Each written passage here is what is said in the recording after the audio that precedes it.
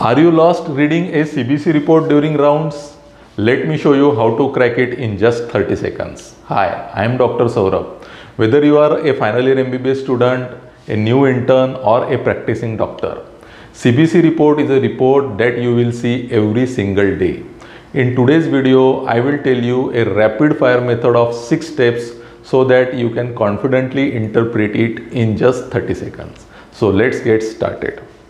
Before going into the steps, let's see how the CBC report is divided. So CBC report mainly consists of 3 types of parameters. The first is the RBC parameter, then there are WBC parameters, and last is the platelet parameters. These parameters represent the cells that are present in the blood, that is red blood cell, white blood cell and platelets respectively. Now let's go actually into the steps. Now let's see the actual steps. So step 1 and step 2, they are related to red blood corpuscles. In step 1, we see hemoglobin.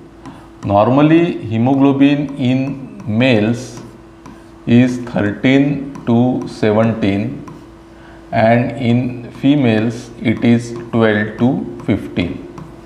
So if the hemoglobin is less, then we call it as anemia. If hemoglobin is more than the normal value, then it can be either polycythemia or there can also be dehydration. So this is the first step where we have seen the hemoglobin levels.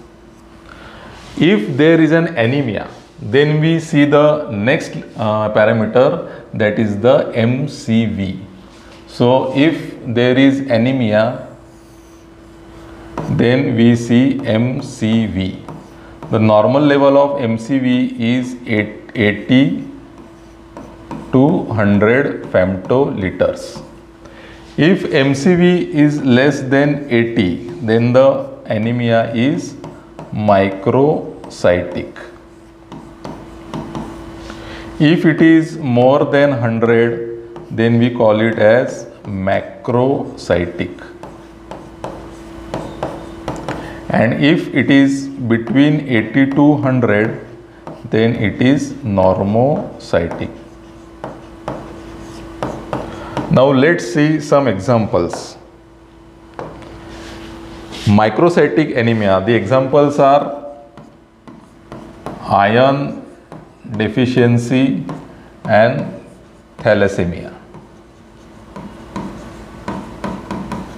The examples of macrocytic anemia are B12 or folate deficiency, and it is also seen in patients taking alcohol.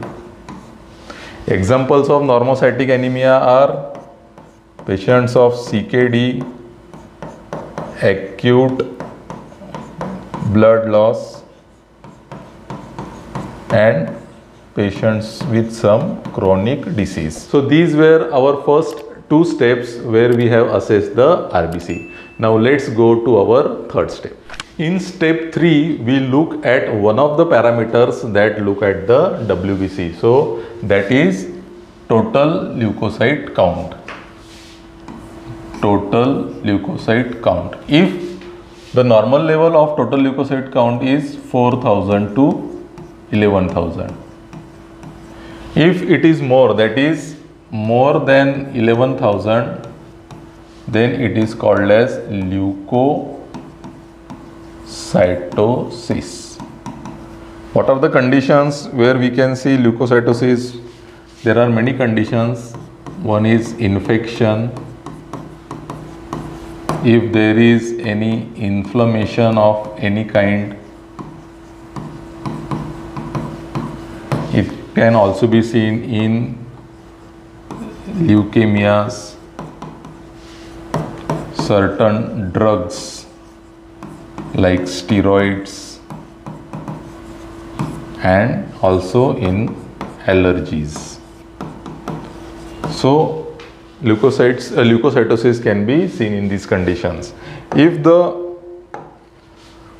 count is less than 4000, then it is called as leukopenia. What are the conditions where you can see leukopenia? Most common is viral infections. Here infection, I should say bacterial infection. In bacterial infection, you generally see leukocytosis. In viral infection, you see leukopenia. This can also be seen when there is a bone marrow suppression.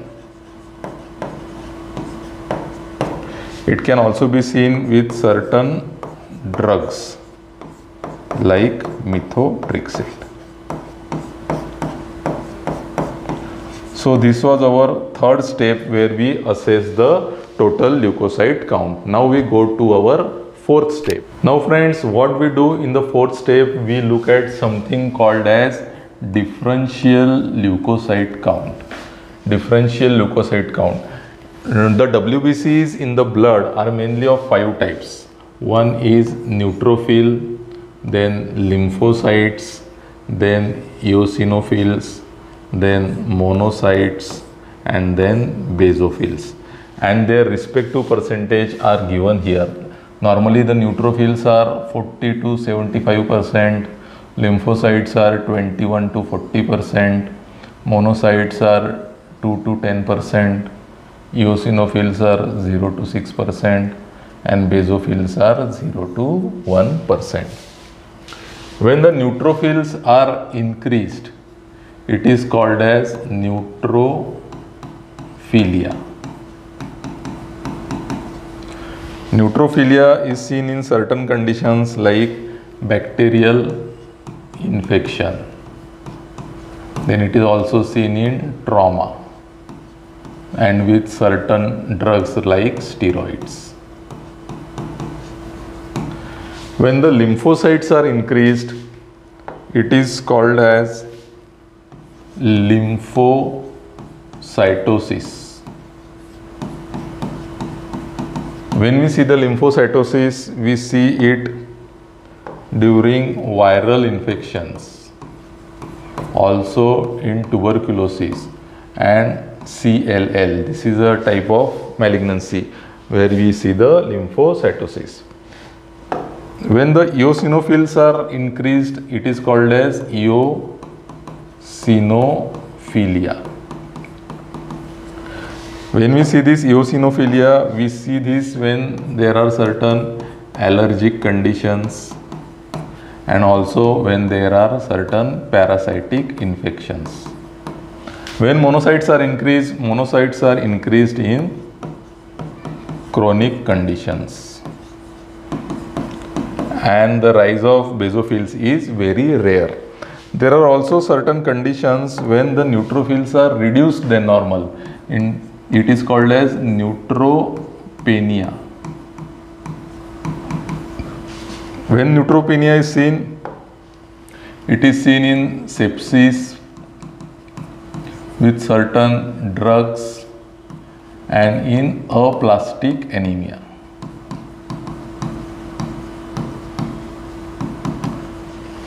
There can also be sometimes lymphopenia, means the lymphocytes are reduced. This lymphopenia is seen in main condition is HIV. So this is an important step of looking at the differential leukocyte count. Now we go to our last step, that is looking at the platelets.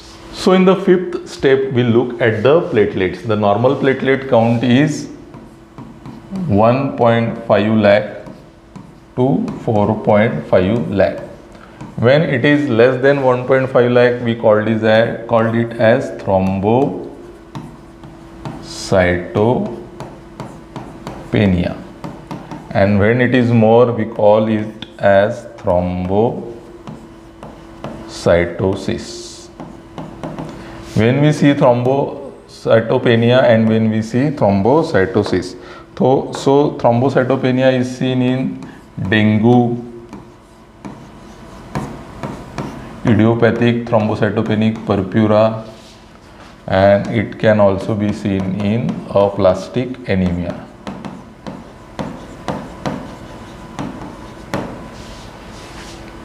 Thrombocytosis is seen in infections and certain malignancies.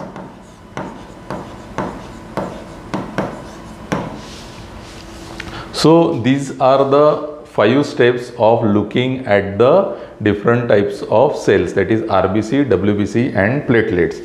And the 6th steps is about the red flag signs, the values that are very important where you should act very fast. So the first is, if hemoglobin is less than 6, then that patient urgently needs blood transfusion. If the WBC is more than 1 lakh, then you should suspect leukemia. If the platelet count is less than 20,000, there is a bleeding risk and patient may need platelet transfusion. And if there is a pancytopenia, means all the parameters are low, then there is a possibility of bone marrow failure, and in all these cases you have to act very fast. So the summary of 6 steps is as follows. In the first step, we see the hemoglobin, that gives us idea if there is anemia or not. If there is an anemia, we see the next step, that is MCV. It gives us idea about the type of anemia. Then we look at the total leukocyte count, that gives us idea of infection. Then we see the differential leukocyte count, that tells us which type of infection is there. Then we see the platelets, that gives us idea if there is a bleeding risk or not. And lastly, we see for the red flag signs the 4 important parameters which need urgent action.